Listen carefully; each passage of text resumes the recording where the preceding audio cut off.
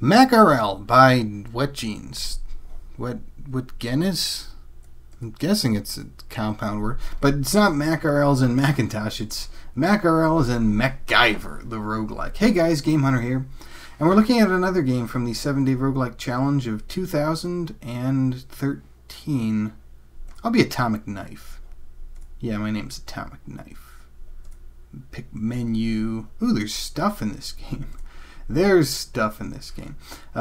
Press cursors to move. Okay, so this is just normal arrow keys. Space bar to select a menu item.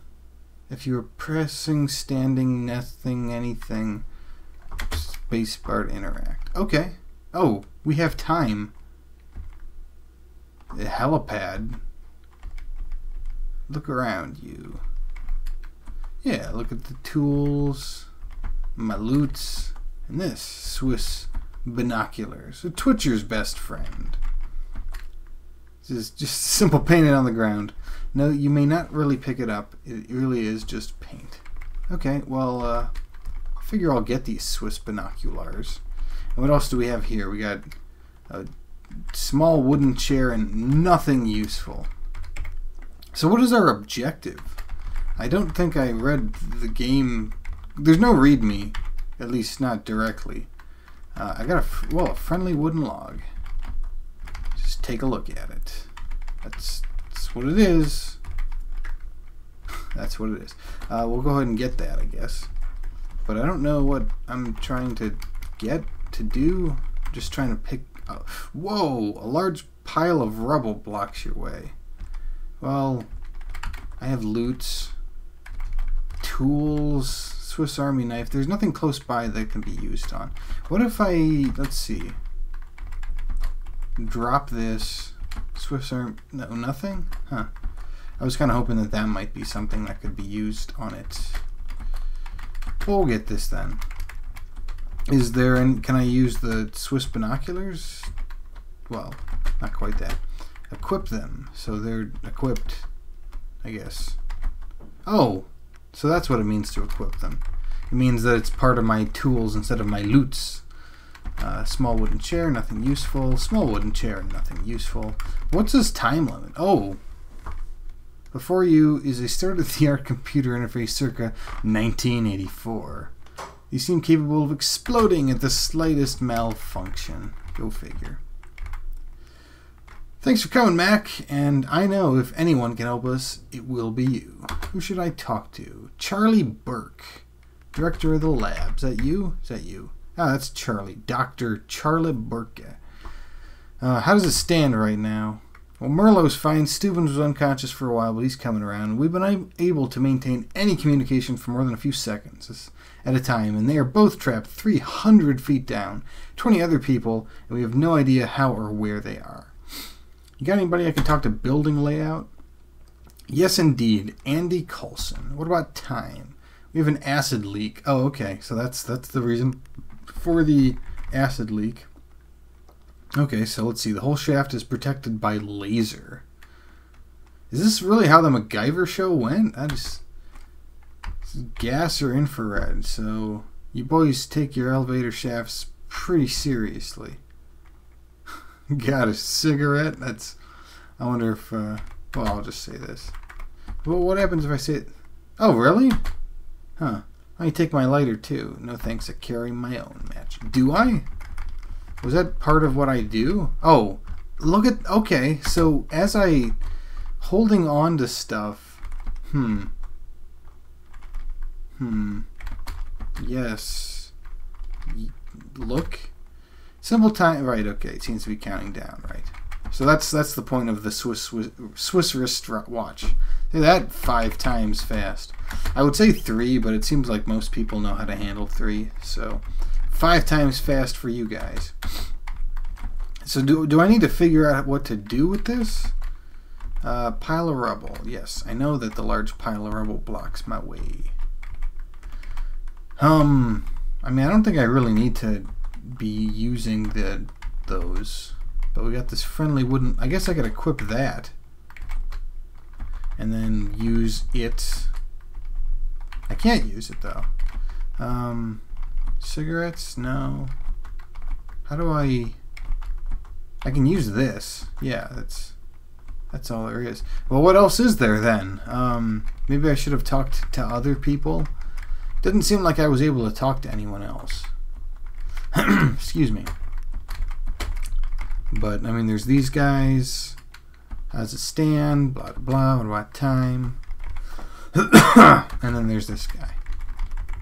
But none of the others want to say anything to me. Oh, well, I missed a room, didn't I? Yes, I did. That could have everything I need in it. Small plank of wood. Didn't get that. And then there's also a vent. Set into the dirt is a strong steel grate mounted in concrete. Maybe you can use your Swiss Army knife to open it. Well, let's do that then. Force open inside. This will take 10 minutes and use up the friendly wooden log. Well, whatever. I gotta do it. That was a tight squeeze. Now we just have to find and disable the laser security. From now on, you should know to use your Swiss Army knife to access your special MacGyver powers. Okay, sure. Tiny chunk. Excusez-moi. Brick. So we got a brick. Oh, I can't take the brick. Okay, whatever. But do I still have? I guess I still have all that stuff. And the rubble. I guess I can get past most of the rubble. But we got a bunch of bricks here. Bunch of bricks. And more bunch of bricks. And even more bunch of bricks. And all this stuff. I mean, I don't think I'm supposed to pick up any of it. It's really more a matter of getting to the next area, I suppose. So maybe this is the roguelike part of the game. And here's the laser security, if I'm not mistaken. A laser protects this area. What you gonna do about it? It's a good question. Use smoke and dust to discover exactly where the lasers are and reflect it back into itself. This will take up 20 minutes and use up my pack of cigarettes. Well, I got nothing better to do. Wowzers, did you see that laser explode? It was all smoke and fire and special effects everywhere. Is it me, or is this game supposed to have, like, I'm so tempted to press, okay, I can press escape.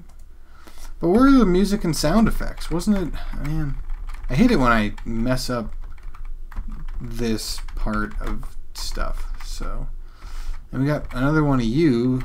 What is this? Some kind of satchel. Small wooden crate. Every game must have one, and found nothing useful. Another friendly wooden log. Sure, just head back up the way I came. Okay, so I guess I need to talk to all these people. Indeed.